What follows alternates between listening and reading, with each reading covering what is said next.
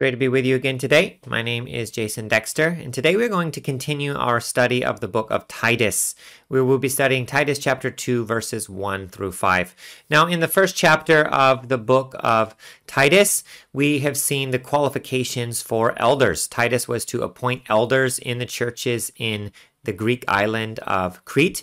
And Paul gives Titus very specific criteria for the types of leaders he is to appoint. And then after that, he tells Titus what a leader is to do. Notably, a leader is to warn the flock against false teachers and to deal with false teaching and false teachers when they arise.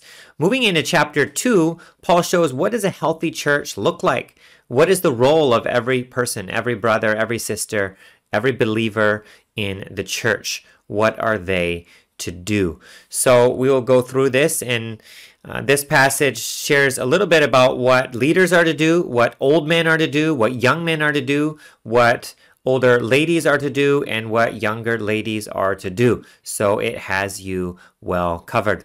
Let us read Titus 2, 1 through 5. But as for you, teach what accords with sound doctrine. Older men are to be sober-minded, dignified, self-controlled, sound in faith, in love, and in steadfastness. Older women likewise are to be reverent in behavior, not slanderers or slaves to much wine.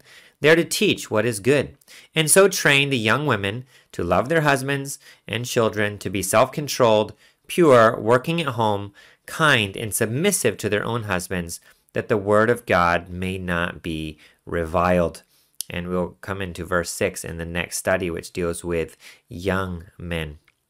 So as for you, Titus, he is to teach what accords with sound doctrine. So Paul, as he writes these letters to Titus and to Timothy, reminds them again and again, they are responsible to teach the truth.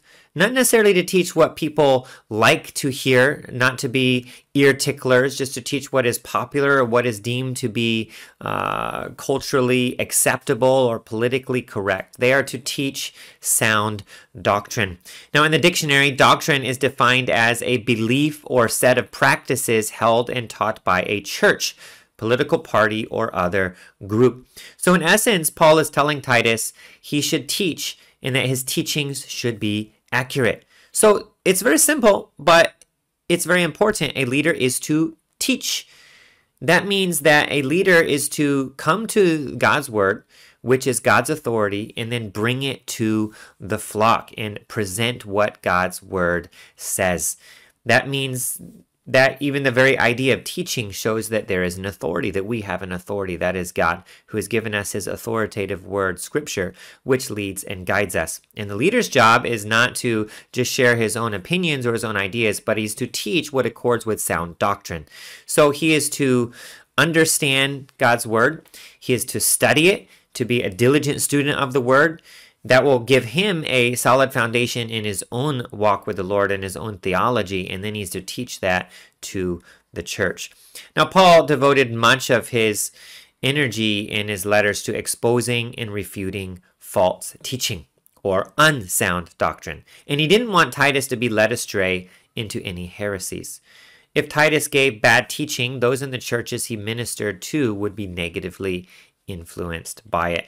Paul gives many warnings like this and many encouragements to Titus and also to Timothy. Here's one he gave to Timothy. He says, follow the pattern of the sound words, similar idea to sound doctrine, that you've heard from me in the faith and love that are in Christ Jesus. By the Holy Spirit who dwells within us, guard the good deposit entrusted to you. Guard it. You have the truth of God's word. You are to guard it. You are to stand firm on it. You are not to compromise in it. That is the charge given to leaders in the church. And also 1 Timothy 1, 3, and 4, Paul says, as I urged you when I was going to Macedonia, remain at Ephesus so that you may charge certain persons not to teach any different doctrine, nor to devote themselves to myths and endless genealogies which promote speculations rather than the stewardship from God. That is by faith. So as a shepherd, Titus was responsible to teach. The sheep needed to be fed. A shepherd doesn't just tell the sheep, okay, go and feed yourself, go onto the internet and find some teaching somewhere. He is supposed to guide them to the pasture. teaching is necessary and it is useful. But the teacher needs to be very careful that what he's teaching is sound. And it's a lot better to sometimes say, I don't know, than to give wrong advice that is not from God's word. In James 3:1, he says, not many of you should become teachers, my brothers, for you know that we who teach will be judged with greater strictness. That means that a teacher needs to be very, very careful what he says about God's word and make sure that it lines up with the truth. So how does this apply to you? Well, first of all, when you share with others, make sure that what you're sharing is sound doctrine. Whether you're promoting a book or whether you're sharing a website or recommending a pastor that people listen to, check what those sources are saying and compare them to God's word, as the Bereans did in Acts 17:11. Acts 17:11. Now these Jews were more noble than those in Thessalonica. They received the word with all eagerness, examining the scriptures daily to see if these things were so. They were checking what Paul said with scripture to make sure that what Paul said was true. And at that time, checking scripture wasn't even as easy. They may have had to go to the synagogue to open up the scrolls to check them out. So we are to do no less. We need to compare what we hear, whether from the pulpit or online or from some other source, including from this video, this channel, and compare it to God's word and make sure it is accurate. So how can a person ensure he's teaching sound doctrine? Well, a teacher has the responsibility to make sure that his teaching is accurate and will not lead anyone astray. That's very serious. If a doctor just randomly prescribes medicine to people, then it's going to end up very badly. He needs to make sure that it is the right medicine. An architect cannot just randomly make up a blueprint. People's lives are at stake. He needs to be very, very precise in his math and in his measurements to make sure that it is a sound and is a safe structure. In a similar way, teachers of the Bible are giving counsel to others in the form of teaching, which influences lives. It can affect whom a person marries, what career he chooses, how he educates his children, and a million other aspects of life. So we need to make sure that when we are sharing about God's word with others, we are doing so in a way that protects sound doctrine. So we can ask ourselves some questions. Is this just my opinion, or is it biblical truth? And always ask yourself, what does the Bible say? Does the Bible really back up what I'm saying here? Our opinions are not always sound, and we need to always reevaluate those with Scripture.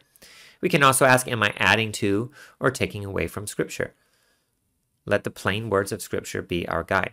Another way that we can check our teaching is by comparing it to some major Christian creeds in the past, where believers have gotten together and have basically said, these are the important doctrines from God's Word, which we need to pay attention to.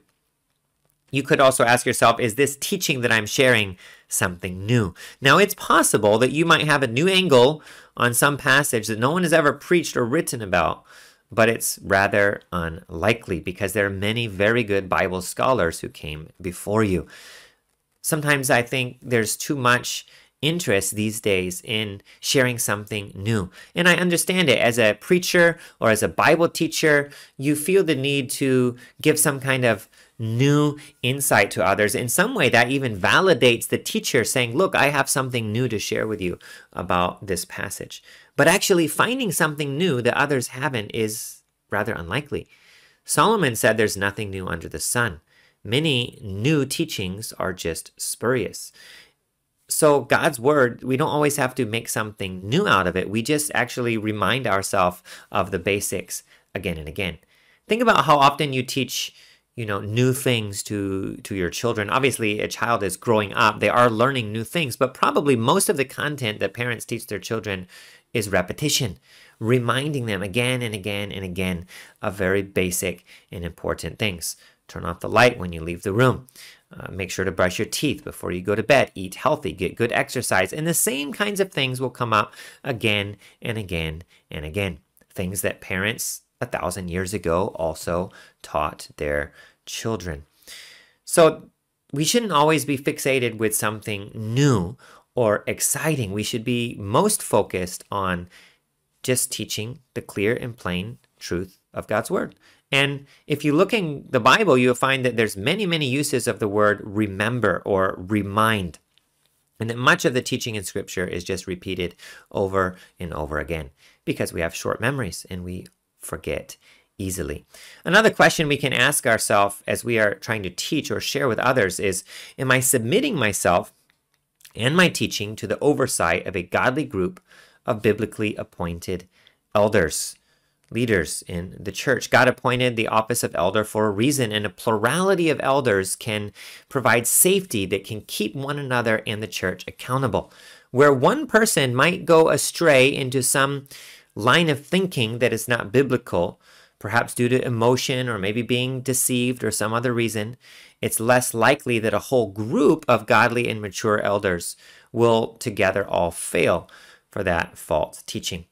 So from verse 1, the application is twofold. First of all, when you share God's word, make sure that you're teaching sound doctrine. And if you're not sure, do further study and ask some other godly and mature believers to help you. And second of all, make sure that the sources you put in, that is the preaching you listen to, the books that you read, come from a source that is also teaching sound doctrine. The best way to do that is to study God's word for yourself and compare what you hear with it. All right, let's go into what Paul told Titus to teach to the people in the church. So Titus wasn't only to teach doctrine. Actually, from verse 2 forward in this chapter, it shows that Titus was to teach practice. He was to teach behavior, or he was to teach application. He was to teach people how they were to live. So actually, verses 2 and forward are directed to Titus. These are the things he is to teach the people in his church. By implication, we can take from that, okay, that if you're an older man, you should be doing these things. If you're an older woman, you should also be doing these things. But these were things that Titus was to teach, and these are things that pastors, elders, leaders, Sunday school teachers, Bible study teachers today should be teaching the same things. And we can get a simple lesson from this. It talks about older men, younger men, younger women. Everyone has a role in the church. Now, the book of Titus is a pastoral letter in which Paul instructs Titus in many aspects of church life. In chapter 1, he describes the role of elder and the person who's qualified for that job. And then in chapter 2, he goes into this is what everybody in the church is supposed to be doing. A healthy church is not just about having healthy leadership. Every person has a unique role to play. Each member of the church is vital. You can read 1 Corinthians 12, where Paul compares the church to a body. I like to play basketball, and on a basketball team, you have different people fulfilling different roles, but working together for the same goal. If me, being a rather tall player, tried to be the point guard and control the ball all of the time, it would not end up well for the team. Rather, the coach would tell me, go inside, play inside. That's where you should play, and that's where you should touch the ball. So if each person wants the limelight or the spotlight, the glory of shooting all the time, then the team will be dysfunctional, and it will not work well. In a similar way, our body, if one part of our body is not working, if my throat is sore, then I am sick. And if I have circulation problems, it affects the whole body. If I have spine pain, it limits my mobility. The feet are not more important than the hands, which are not more important than the eyes, which are not more important than the mouth. Every part in our body is important, and every part has a role to play. Similarly, in the church, every person in the church is important to the overall health and function of a healthy church body. Recently, I was talking with a good friend of mine, a brother in the church here, and he was sharing a testimony where before he felt like he didn't really have a role in the church. He didn't see himself as being useful. But later he realized that his acts of service in just helping people who were in need actually reached people for the Lord. And he was so encouraged to hear their testimonies saying that his service to them made a big impact on their walk with the Lord. And it reminded me again, every person has a role, and we need to play our role in the church the best we can for God's glory. So know that you also have an important role. Don't think that it's just the elder or the pastor, the one up front on the stage is important. Don't be passive, expecting the leaders to do all the work. Your job is not just to spectate. You do have a job, and it's important. And I would ask you to consider and think about, what is that job? What is your role in the church? Do you know it? And are you doing it? Well, Paul then starts off with older men. Well, first of all, what is older? Remember again, Paul is writing to Titus and not directly to the church congregation. So it would be Titus's job to bring these words of encouragement to various people in the church. Now, the age of older men is not clearly defined. Is it 75? Is it 40? Are you an older man? The answer, to some extent, is relative. I am older than some in the church, but I'm also younger than others. It's not about a specific age. A man should be growing in all of these areas as he matures. And there's no age where you will magically receive these character qualities mentioned. These are things which should typify an older person as he grows and as he matures. And really, wherever you are on this spiritual walk, you are older in Christ than some others. You might have believed for a year. Well, you can help someone along who has just placed their faith in Christ. You might have believed for 10 years. You can help someone along who has followed the Lord for 5 years. And as you grow and walk forward on this journey, you will find those who are younger than you, and you can share with them wisdom or experience you have gained, which can help them. I have a 13-year-old son, and he leads a short Bible study with some toddlers or young children of families who come to an adult Bible study at our home. He in turn is the youngest member of a soccer team. There are several older teenagers who act as role models for him. And then they all have a coach who in turn also looks to others for wisdom and guidance. So what we do see here is that a healthy church is relational. Everybody is to be learning from someone and then passing on what they learn to others. A healthy stream keeps moving, and many benefit from the water as it cycles through. Disease and bacteria build up when a pool of water has no outlet. So think again, application. Who are you older than, even if not in age, then in faith in your local church? How can you come alongside and mentor those who are younger? And at the same time, remember that you also need a mentor to encourage you in your own walk with the Lord. So older men should be encouraged in their role. An older man might get discouraged. His physical strength likely isn't what it was in the past. He may be beyond the prime of his life, so to speak. In the workplace, maybe younger or stronger men have taken over for him. He's seen his children grow older and become more independent. As a result, he might be tempted to think that he is somehow not useful and his best days are past. I was remembering the movie Up with Mr. Fredrickson, where at the beginning of the movie, he thinks his life is done. He's past his meaningful existence, and he's just ready to sit in his decliner, reminiscing the past and waiting to die. But then later he realized, he can mentor someone younger. Titus should encourage the older men to do this. They have a vital role to play in a healthy church. They are neither forgotten nor are they replaced. It's never time to retire from working for the Lord. There's much work to do, and Titus should encourage them to do it. The example and the experience of older men is so valuable. Their physical strength is less than before, but their experiences are more. These experiences, combined with many years of service and Bible study, give them wisdom that younger men may lack. Even this morning in my family devotions, we were looking at Jesus and the woman caught in adultery. And they wanted to stone her. And then Jesus said, whoever is without sin, cast the first stone. And it was the older ones who walked away first rather than the younger ones. The younger ones were likely more hot-headed and more prideful and thinking that they were actually righteous enough to do it. Also, in the case of Rehoboam, Solomon's son, when Solomon dies, Rehoboam takes the kingdom, and the people come to Solomon and they say, the yoke your father gave us is very heavy. It's too much work for us. It's too hard. Lighten our load that we will follow you. Rehoboam says, give me a few days and I'll get some counsel and get back to you. And so he talks to the older men who give very wise advice. They say, give a calm, give a gracious, give a kind answer to them, show them you care for them, and then they will follow you the rest of your life. And then the younger men, though, gave a different kind of advice. They said, no, show how tough you are, show how strong you are, show them that you are the man.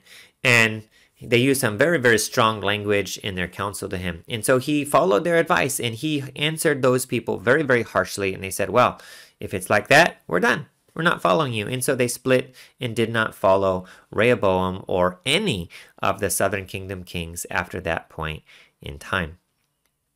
So older men here give some specific character qualities they are to follow. They're to be sober-minded, dignified, self-controlled, sound in faith, in love, and in steadfastness. The character steadfastness is especially important in this context. It shows that they have fought the good fight and they're finishing the race. Steadfast in years of service to the Lord has proven their faith. The temptations of the world did not sideline them or cause them to go astray, but they hopefully learn from those and they have a good testimony and experience to share. Their testimony can help others follow in their footsteps and live a life of faithful service to the Lord without wavering. In 1 John 2:13, John says, I'm writing to you, fathers, because you know him who is from the beginning. Those who are older have a deeper knowledge of the Lord, and with that, they can serve as mentors for those who are not as far along in their spiritual journey. So, do you have a mentor? Do you have someone who is older than you in the faith, who can guide you, who can answer questions and help you with questions you might have about marriage, about raising children, about so many aspects of life? Recently, my oldest son turned 13, and we realized, well, we've never raised a teenager before. He's our oldest of 4, and so we asked some friends from our church who were older than us, and they already had gone through raising teenagers, and their kids were already in university or beyond. And we said, look, we need some advice. How is it different? What lessons can you share? Perhaps lessons of success, or maybe even lessons of failure, things that you would do differently. What can you share with us now that can help prepare and equip us as we get ready to raise a teenager for the first time? So we need those mentors. We should humble ourselves and come to them and ask for advice. And we can get very good advice that can help our life. And that's true not just for the old men, but also for the older women. Titus goes on in verse 3. He says, older women likewise are to be reverent in behavior, not slanderers or slaves to much wine. They are to teach what is good. And so train the young women to love their husbands and children, to be self-controlled, pure, working at home, kind and submissive to their own husbands, that the word of God may not be reviled. So we come to the older women. Again, we won't put an exact age number on it. It is somewhat relative. As Christian sisters grow in maturity, they have hopefully more wisdom and certainly more experience that they can share with those who are younger. Now, older women, like older men, may be tempted to think that they cannot do much and that their useful years are behind them. Paul makes it very, very clear this isn't the case. He says they have a very, very vital role to play in the church, to mentor, to train, to raise up those who are younger. God doesn't forget or overlook anybody. The church is healthy when all the members come together and perform their part in harmony for His glory. There are many examples in the Bible of older women who come alongside and encourage or mentor others. One of the first that comes to mind is Naomi, who mentored and encouraged Ruth and ended up helping Ruth in the process of marriage with Boaz. Now, the first thing older women should focus on is their own character. And Paul lists out several character qualities that they need to focus on. They are to be reverent in behavior. Reverence means feeling or showing a deep and solemn respect. So they should be serious and dignified. They're not to be slanderers, so they should be careful about their speech. Older women tend to have more free time than others, and their older women in general normally like to talk more than most guys. And so that can be a very, very good thing, but it also can be a double-edged sword that older women should be careful about. Titus was to encourage them to watch over their words so they wouldn't talk negatively about others or create division or conflict within the church. Certainly, gossiping or anything of that nature fits under this category of slandering. So, on the other hand, the women could use their words and use their speech to encourage and train up and help those who need to grow in their faith. Older women were also not to be slaves of wine. That means that they should be productive and to use their time well. Again, not to think that the best of their days is behind them and just waste away their time, perhaps in some type of pity or sorrow about something that happened previously in their life. Proverbs 20 verse 1 says that wine is a mocker and would rob the women of their positive testimony and impact on those around them.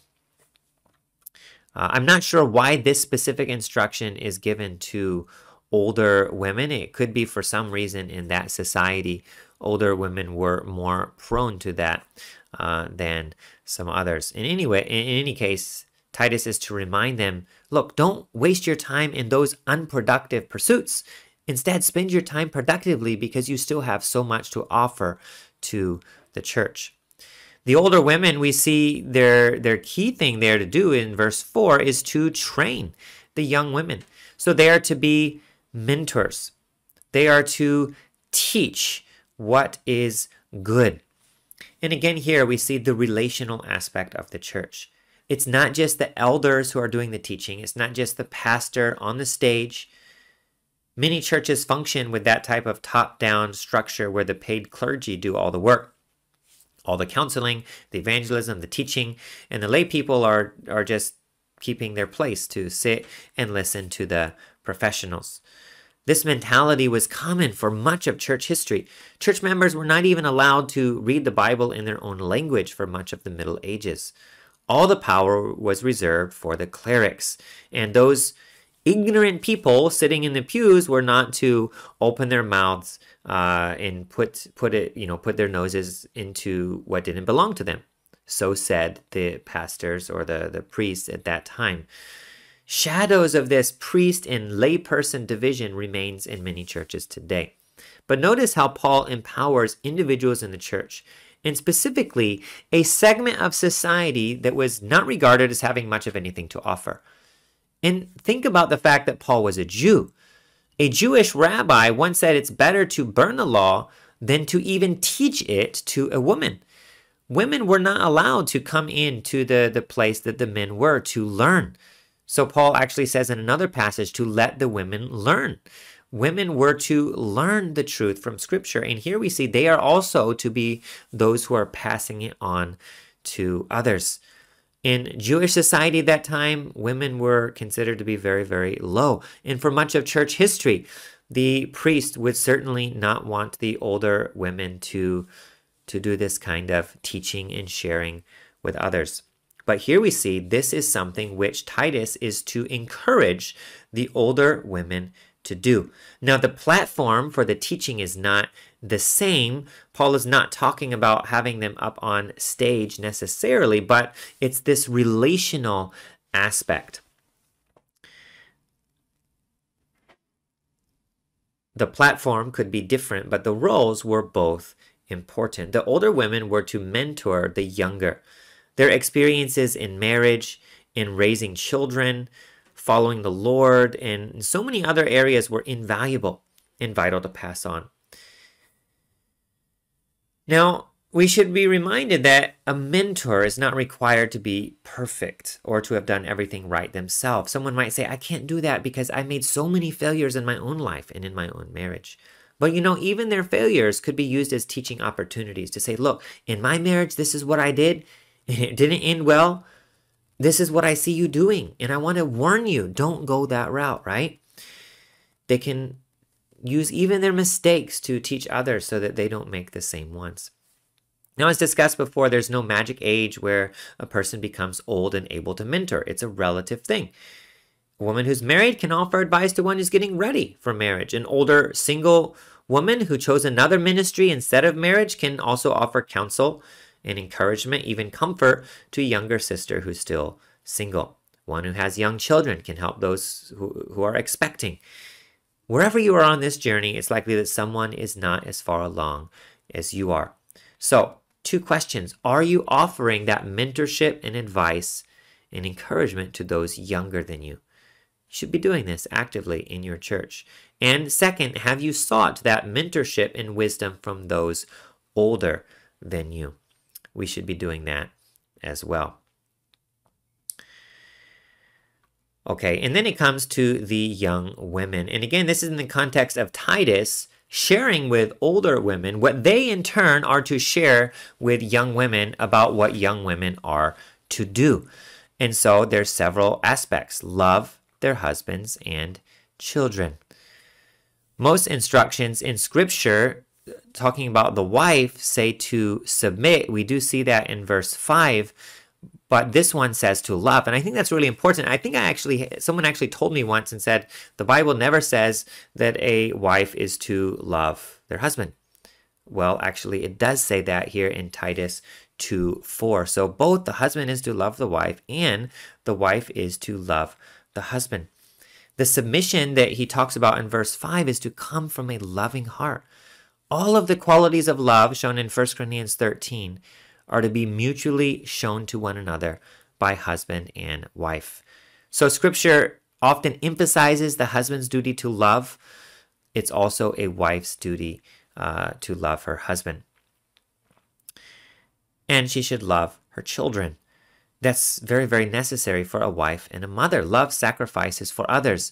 A godly wife should sacrifice for her family. And there are so many practical ways in the home whereby the mother and the wife can show love to her family. Also, the younger women were to be self-controlled. A maturing woman needs to be self-controlled. The context of this instruction is family life. A godly wife should not allow her emotions to take over and then to lose control of herself by lashing out at her husband or her children. There can be so many frustrating situations in the home. Children make messes, spill things, break things, sometimes vomit on the carpet in the middle of the night. And that can be so stressful for the ladies who are more close to the children or spending more time with the children sometimes than the husbands are. Young women need to anchor themselves in the Lord, getting strength from Him to pull through with a good attitude. And by the way, husbands need to be observant and sensitive to see when their wife is being stressed and overloaded. And because the husband is supposed to love the wife, he may need to step in and say, let me help out with this situation. There's so many opportunities to do that also for the husbands. But self-control is very important. And actually, all 4 groups, I think, it was said to have self-control, or at least some reference was made toward it. The older men were to be self-controlled. The older women were to be reverent in their behavior, which implies self-control. The younger women were to have self-control, and then the younger men also in verse 6 were supposed to have self-control. So it seems like this is a very important quality that all believers need. And that self-control doesn't just come from, your own willpower to say, I'm going to do better next time, I'm going to restrain my temper. It comes from getting close to the Lord. And as you get close to the Lord, the power of the Holy Spirit works in your heart so you have that true fruit of the Spirit. Love, joy, peace, patience, kindness, goodness, faithfulness, gentleness, and self-control. Okay, the next thing that the young women were to do is to be pure. Women are to be pure in action and in thought life. Purity is often again, emphasized to men in the Bible, since men tend to struggle with purity more, or at least in a more obvious way. But this passage makes it clear that godly women are to be chaste. Romans 13:14. But put on the Lord Jesus Christ and make no provision for the flesh to gratify its desires. This applies to men and women. Both sides need to make sure that they're actively putting on Jesus and giving no opportunity for the flesh. That means putting in some practical safeguards. So this means that the younger women should put in some practical safeguards to help keep themselves pure. You can consider what kind of practical safeguards are helpful for that. And remembering that the battle is oftentimes fought in the mind. The books you read, the web pages you visit, the movies you watch, all go into your mind and are important in this. The next thing that the younger women were encouraged to do is to be workers at home, working at home. This phrase certainly doesn't preclude any work outside the home. It doesn't say that you can do no work outside the home, but rather that women should be working at home. That seems to be the primary focus of her attention, or of her special role and her special sphere inside the body of Christ. If you want to know more about working at home and what that can look like, you can read Proverbs chapter 31. The complementarian view of gender roles is seen throughout Scripture, and that is that a husband and a wife have different but complementary roles. Galatians 3:28 shows that men and women are equal in God's sight. They have equal value. They're both created in the image of God. They have one Spirit, one Lord, one faith. All of these things are true. Though they are equal in God's sight, equal in importance and in value, yet the role for men and women is seen to be different in Scripture. And actually, when both sides faithfully fulfill their God-given roles, the family will be at its most harmonious. When the husband is loving his wife and leading her, not as a boss or an overlord, but leading her as a servant, that makes it easier for her to respect him and to follow his lead and to help him and to be a companion for him. Now, note that it says that a wife is to work at home, not merely sit or relax at home. And the ladies that I know who are at home are definitely working at home. It is so much work, and a lot of them are doing more work than even their husbands are. Managing the home well is difficult, and it takes a lot of work. It's also very rewarding. I know that for myself, sometimes I am off of work and I'm ready to take a break, and my wife is still very busy in the home with many, many things. In some cultures, there's this idea that a housewife is something attained to when the family is wealthy enough, and that a rich housewife is something to aspire to think, I don't need to lift my hand to do any work, and then they may spend their time shopping for more stuff, more shoes, or whatever. That is perhaps a worldly idea of what a so-called housewife is, but according to Scripture, the wife is to be a worker at home. Everyone in the family of God is called to work. Work is a good thing. Some people said, oh, work only came after the fall. Actually not. If you go back to the book of Genesis, you will see that Adam and Eve, even before they sinned, were commanded by God to cultivate the Garden of Eden. God always intended for people to work. And when we work, doing the thing that God has designed and called us to, it makes our life fulfilled and meaningful. So there's many areas that this can be applied.